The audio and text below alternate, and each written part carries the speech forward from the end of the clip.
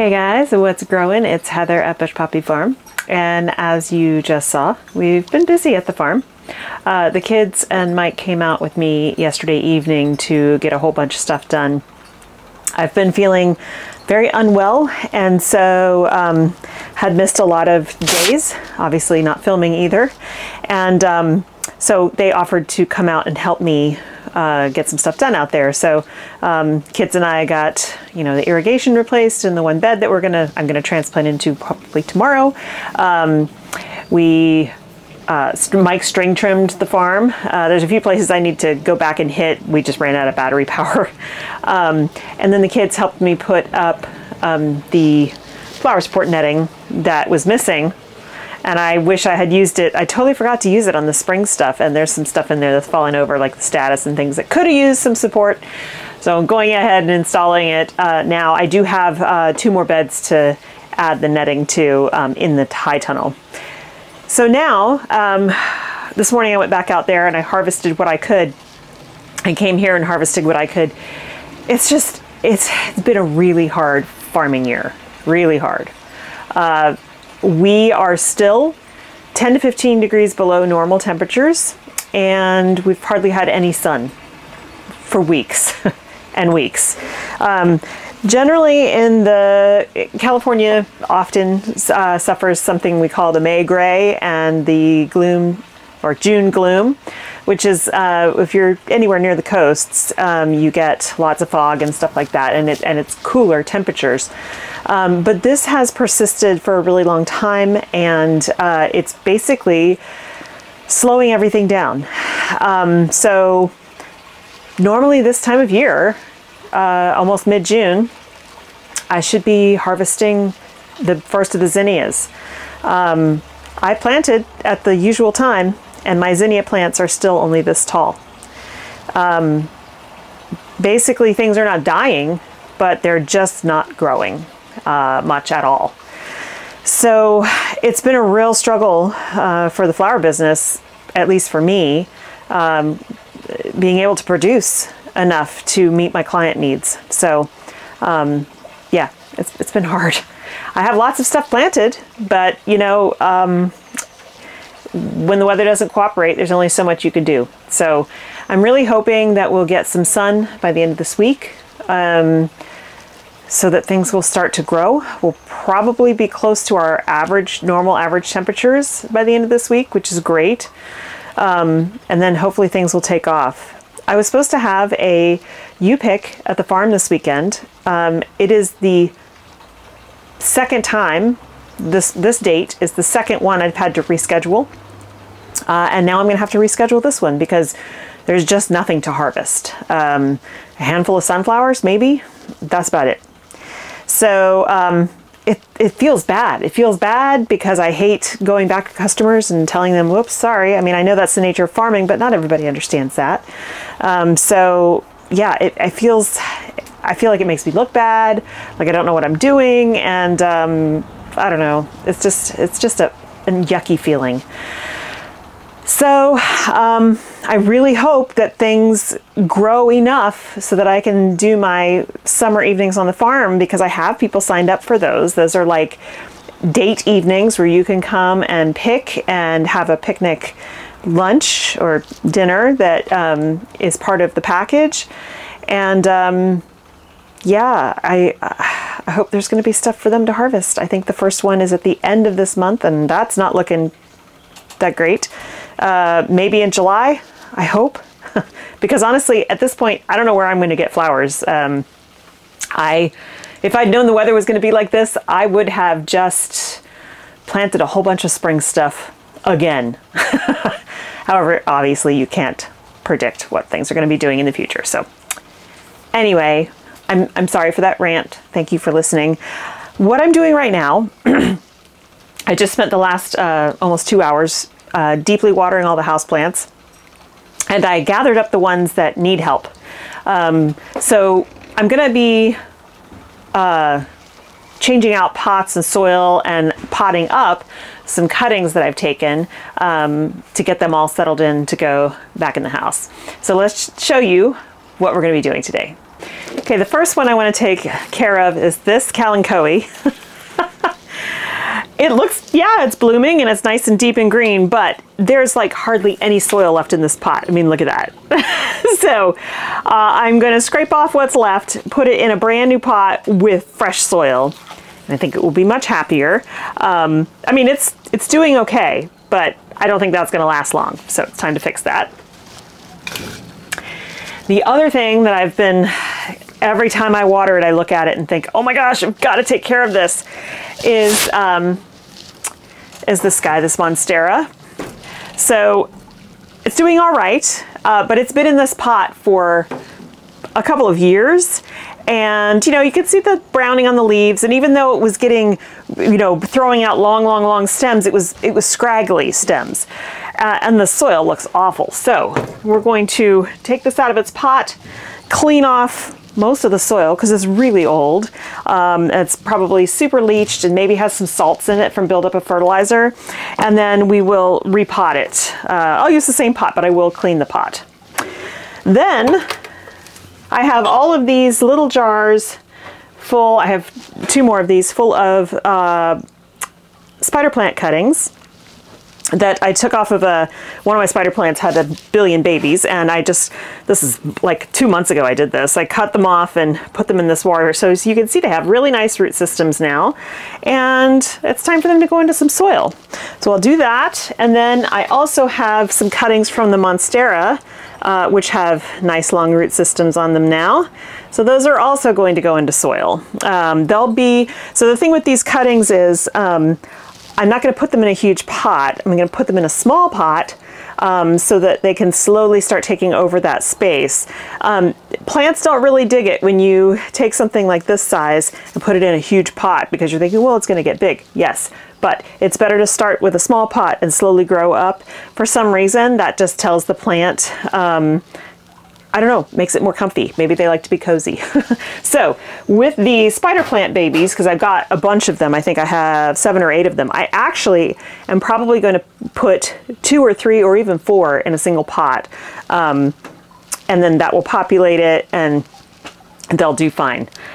All right, so I have just bagged potting soil that I'm going to use, and I have some starter fertilizer that I'll also put in there because we are traumatizing the plant by taking it out of these pots that they're currently in and messing with the roots and everything. And then, so we want to give it some extra nutrition, and then we're going to soak it really, really well and get the soil nice and wet.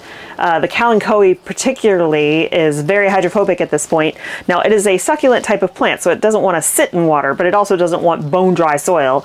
And that soil is so hydrophobic that even watering it isn't going to do anything. So I'm going to clear away as much as possible, put it in a new thing of damp soil so that the roots can slowly start to integrate that moisture, and then it should be good to go. All right, let's get started.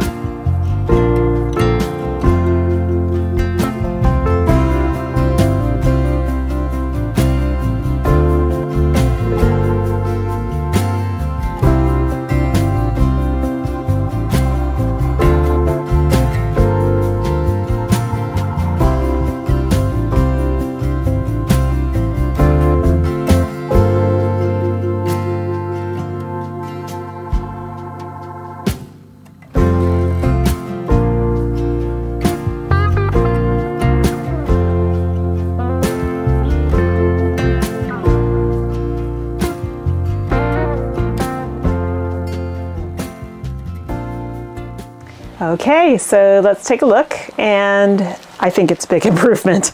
Okay, so here are our potted up plants.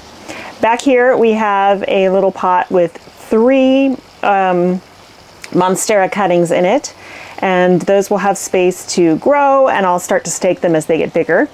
Here is a pot with, let's see, 1, 2, 3, 4, 5, 6, I think, spider plant cuttings in it. That's looking good.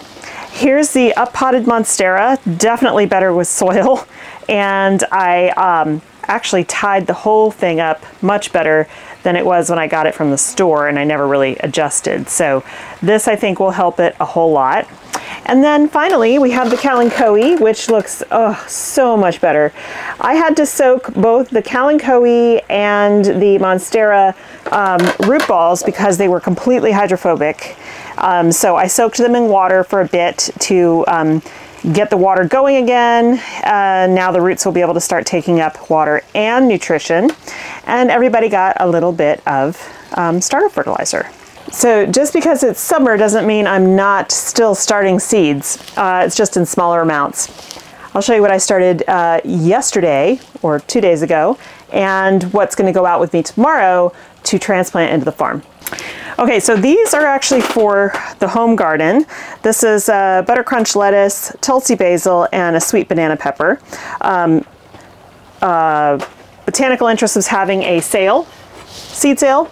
So I just grabbed a couple of packets of things that I didn't currently have and have started those. So it's all good. They should be germinating anytime now. Here we have a tray of more celosia. I've got coral reef, fruit punch, Texas plume mix, Texas plume, vintage rose, and then some digitalis or foxglove, snow thimble. Then on this side I've got more baby's breath, Covent Garden, and some zinnia Oklahoma ivory and dark opal basil. These guys very slow to grow, but it's about time to go on and transplant them. They'll take off once I transplant them. This is cinnamon basil here and cardinal basil. I already have some basils planted out at the farm. I might put these in at the home farm. This is Pink Beauty Amaranth.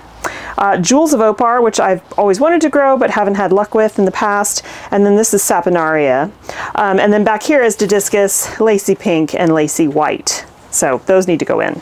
Now out here we've got a whole bunch of Eryngium that I need to find a place for.